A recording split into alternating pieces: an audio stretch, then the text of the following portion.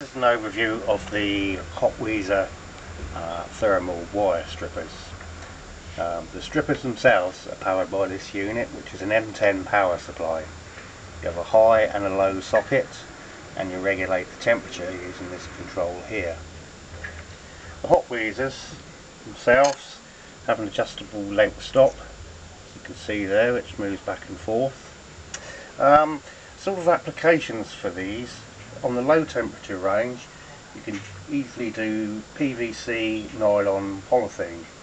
It will also handle high temperature installations such as PTFE, Teflon and silicone rubber.